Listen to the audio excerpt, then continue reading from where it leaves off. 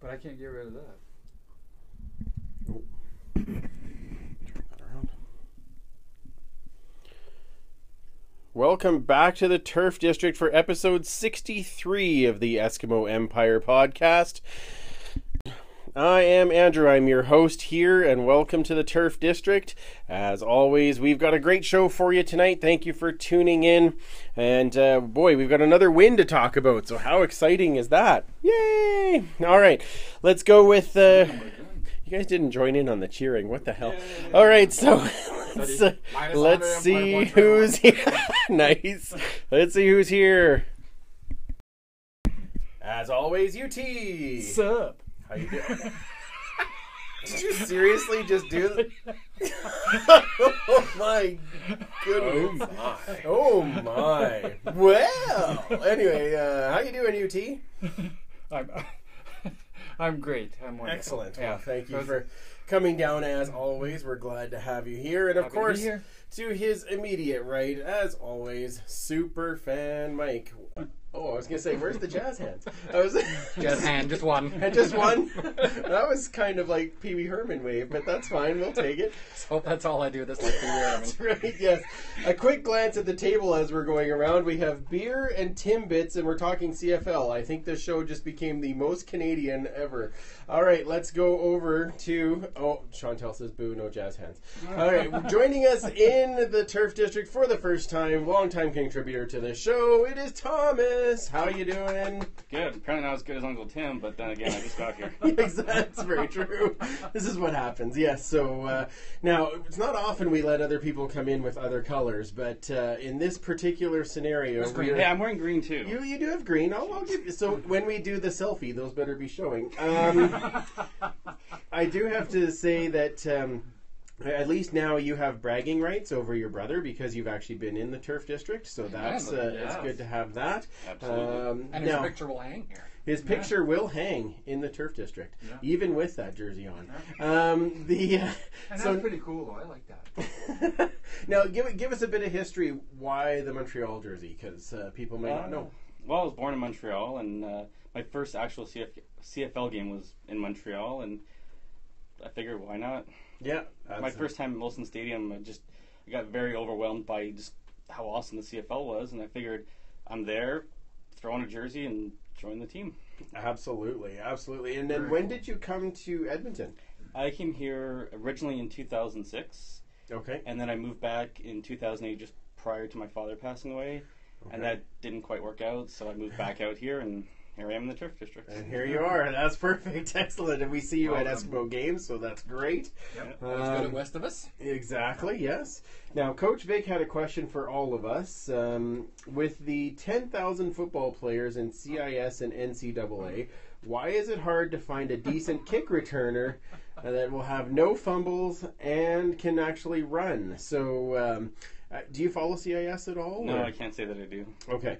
Any of you guys? What do you think, Mike? Like, I don't know what to do. Like, I think it's not a matter of not able to find these people. We've got Troy Stoudemire on the practice roster. Mm-hmm. I was actually talking about this earlier on Esks Fans. I think the main issue is he doesn't trust Stoudemire with his other role, which would be backup receiver. Correct, yes. We all went to Football 201, and we're lucky enough to have Coach Moss come out and show us the development of some of that, and we'll be talking about that on the podcast. Absolutely.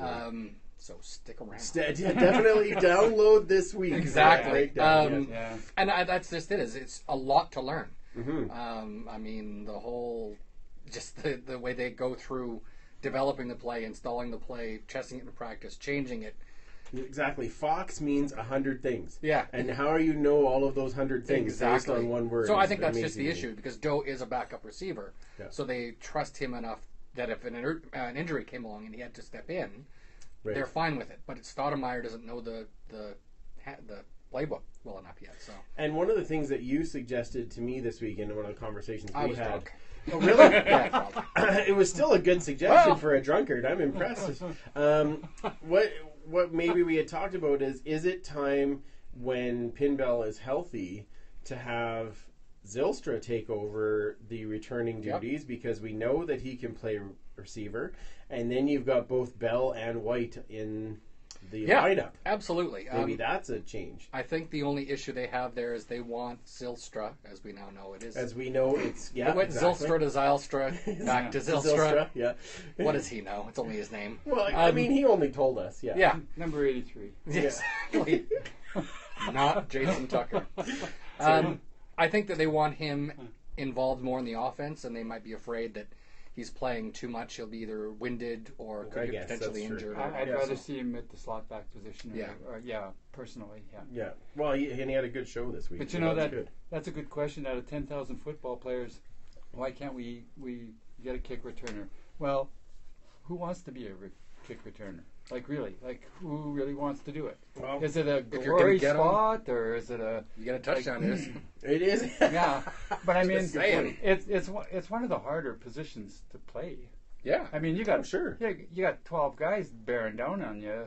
Yeah. I'd run fast too. At least we can block for them. You know. Oh my. Okay. But I mean, that's a good one, Vic. I like that question, but it's a tough position. Yeah, who really wants it? Yeah, absolutely. Yes. So. All right, let's go to our next question, asked from Leanne. So, which position is the most underrated on the team, do you think? So, let's start with you. You want me to come back to you? Yeah. Fine. Yeah. All right. All right, super fan. I mean, there's a lot of positions that don't get talked about a lot. Fullback is one. Yeah. I mean, if it wasn't for the fact it's Calvin McCarty, you probably wouldn't hear about it as much when it's Mike Miller. Yeah. Special teams players when you're not a returner doesn't get talked a lot. Any position. Sorry, Coach just had the greatest response. Oh, fantastic! Yeah, podcast host. I totally agree. Definitely most underrated. Yes. Thanks, Coach. Okay, it's good. Yeah, I think I said anything that you're not getting. I mean, you don't hear a lot about the long snappers unless there's a mistake. Okay. Don't list them all off. You leave some for us. Exactly. You know? Pick one.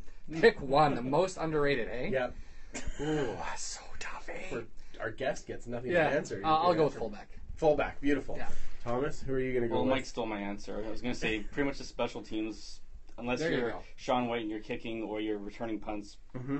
you really don't know who's up there and what they're doing. So I'm going to go with special teams. Sometimes they don't know what they're doing either. What? Totally agree with that, Thomas. I think anybody on the special teams is underrated.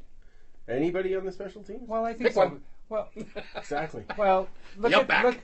if it wasn't for his many years of service with BC, look at Naraki. I mean, the guy is Iraqi. I mean, the guy is absolutely a phenomenal player. Yeah. And look at what he did last game. Yeah. He stepped up to the D line. Yeah. Unbelievable. Mm-hmm. I think that type of a position is underrated.